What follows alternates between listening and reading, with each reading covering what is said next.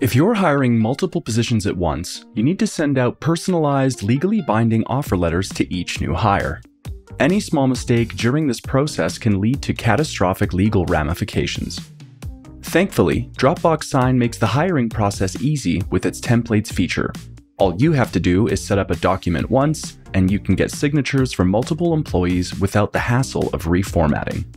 In this video, I'll show you how to use templates in Dropbox Sign to send offer letters and contracts to a cohort of employees, ensuring a smooth and secure onboarding flow.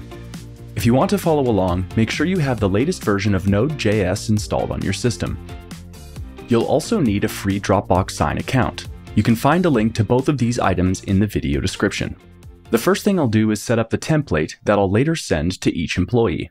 I've already prepared a template as a PDF file in the GitHub repo, and I've linked it in the video description. I'll go ahead and download it and save it on my PC. On the Dropbox Sign homepage, I'll click on Templates in the left sidebar, and then I'll click Create Template and upload the file. Now it's time to add a signer role. In scenarios where multiple people need to sign the same document, each signer needs to be assigned a unique role that represents their relationship to the document they're signing. In this case, one person, the employee, signs each document. So, I'll create a new role named Employee and click on Next. On this screen, I can edit the fields of the template. See how the template has blank spaces for data that must be filled?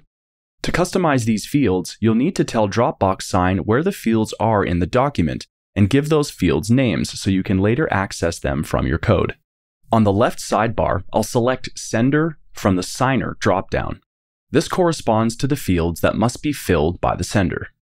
I'll drag a text box and drop it on the first blank space.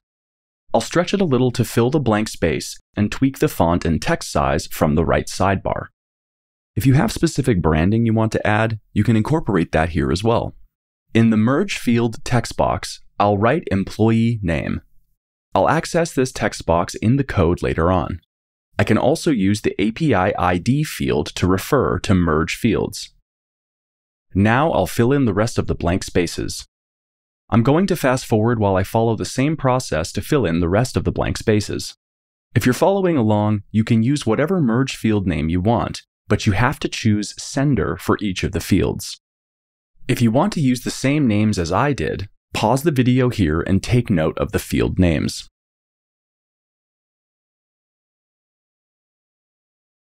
I'll do the same for the next page.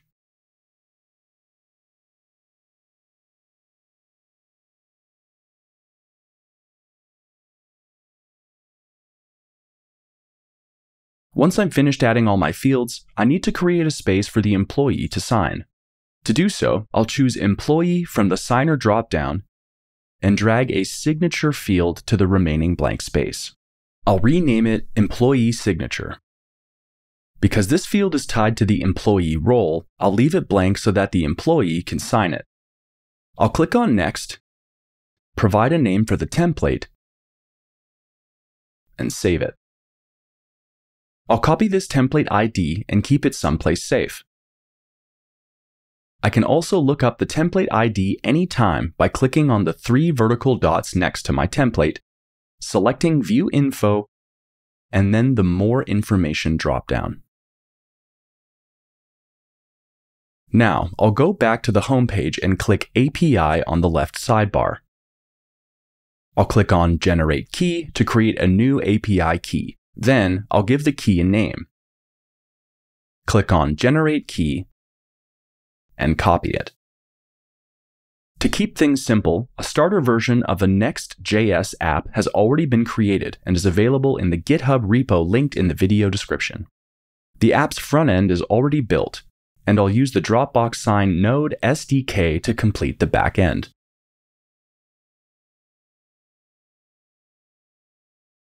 I'll clone the repo and move it into the directory. Then I'll run npm install to install the dependencies. To start the server, I'll run npm run dev. If I navigate to http localhost 3000, I'll see my app. Right now, the form does nothing since the backend isn't ready yet. So let's write the code. First, I'll install the Dropbox Sign SDK. I'll create a .env file in the root of the project. This is where I'll store the API key. I'll name it ds-API key and paste the key. I'll open Pages API send index.js file.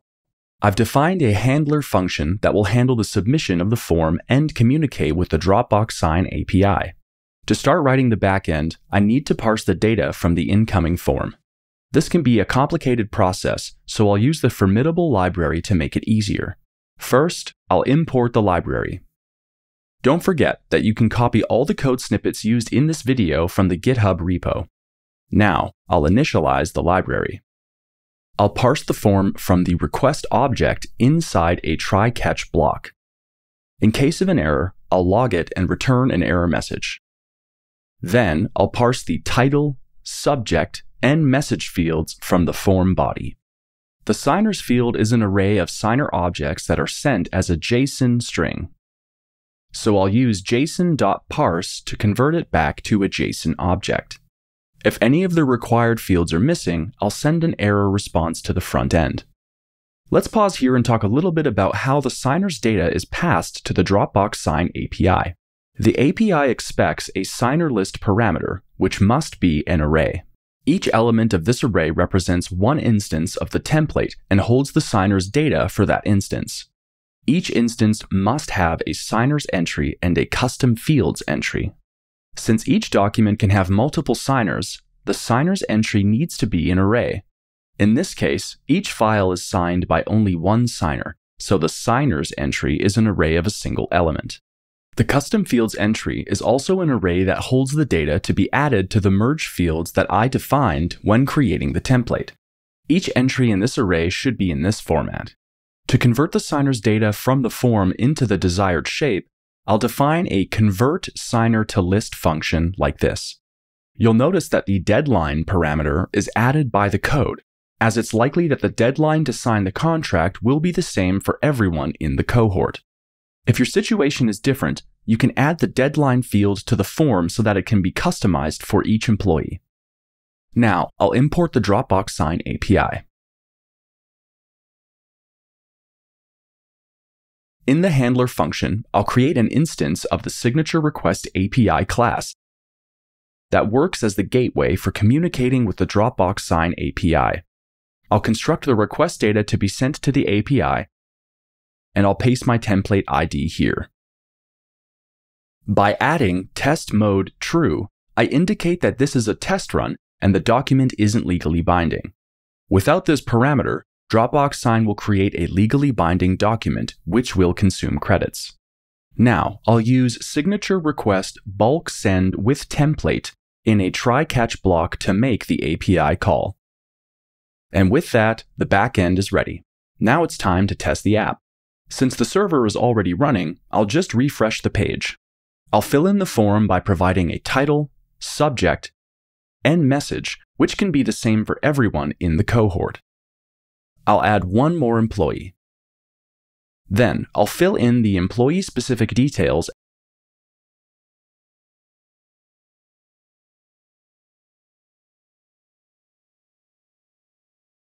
and click Submit. At this point, each employee in the cohort will receive an email asking them to sign the contract. When an employee opens the document, they'll see this warning since it's in test mode. The document will be pre-populated with the employee details. On the last page, the employee has the option to sign the document. They can type, draw, or upload their signature and submit the signed contract. And that's it. You've just onboarded a cohort of employees without breaking a sweat. To see the entire code for this tutorial, don't forget to check out the GitHub repository linked in the video description. As you've seen here, the Dropbox Sign API is a great way to seamlessly integrate e-signatures for a cohort of employees.